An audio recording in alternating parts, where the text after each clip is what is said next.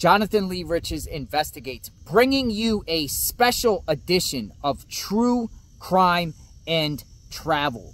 If you're ever in the Hoover, Alabama area, you got to check out this landmark right here. It is on Google Maps. Check it out. Okay, so if you put landmark of the invisible toddler in Google, and then you go to Maps,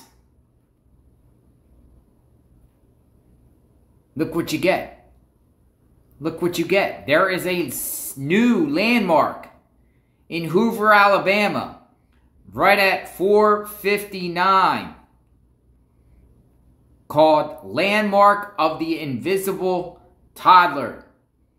Hoover, Alabama. There you go. So there is a new famous landmark, coincidentally right where Carlee Russell saw a toddler on 459.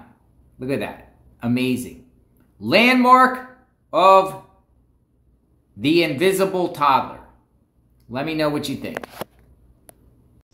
Landmark of the Invisible Toddler.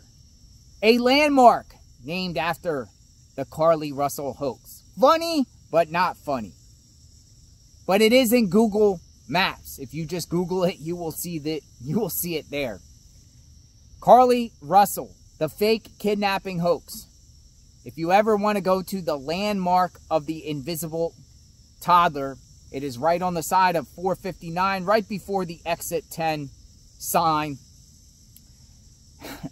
This is a tragedy, and, you know, people are making jokes. It's kind of funny, but in a sense, this is not a joking matter. But somebody did put that in the Google search. Let me know what you think. I am covering the Carlee Russell case. Subscribe to my channel. Like, hit the notification button. I've been there. I've been to that landmark. I was already there. Are you ever going to go there to see yourself? Famous spot. We'll talk soon. Stay tuned.